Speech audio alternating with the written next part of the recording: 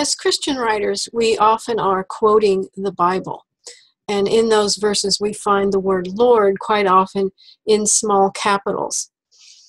Hi, I'm Deborah L. Butterfield of the Motivational Editor, and I'm here today to help you figure out how to get that word, Lord, into small capitals instead of all caps. We're going to look at both Scrivener and Word. Right now, as you can see, I've got Scrivener up on my screen. I have the verse, "The Lord is close to the brokenhearted," which comes from Psalm 34. In this verse, the word Lord is in all caps. Now, done the way it is on my screen right now, with every word completely capitalized, this is not incorrect. However, putting this word into small caps just gives it a more professional look.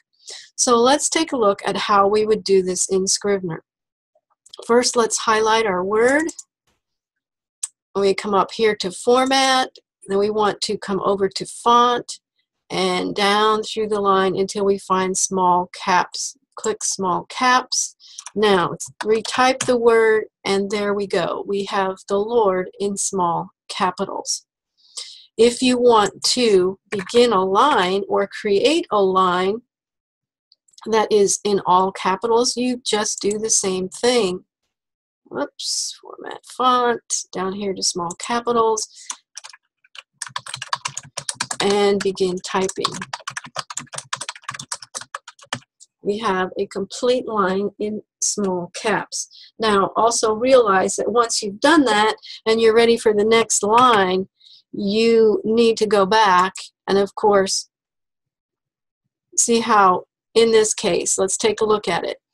Right here, in where small caps is at, you will see the T and the small t highlighted in blue. That lets you know that small caps is turned on. So you need to come down, click on it, and that turns it off. So now we are back to normal text. Okay, it's that simple. Now let's take a look at Word. Here's the same verse from Psalm 34 with the word Lord highlighted.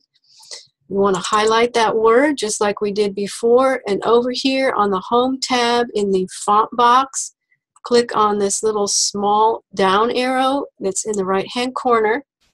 That opens the font dialog box.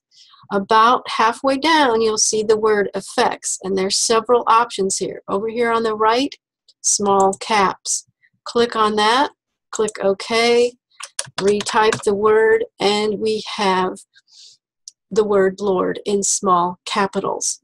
Now, let's see, let's take a look and see if we can create that same line of text in all capitals like we did in Scrivener. Doing it the same way. We just simply need to turn on small caps, and we get what we need. There again, we need to turn off small caps when we're done using them.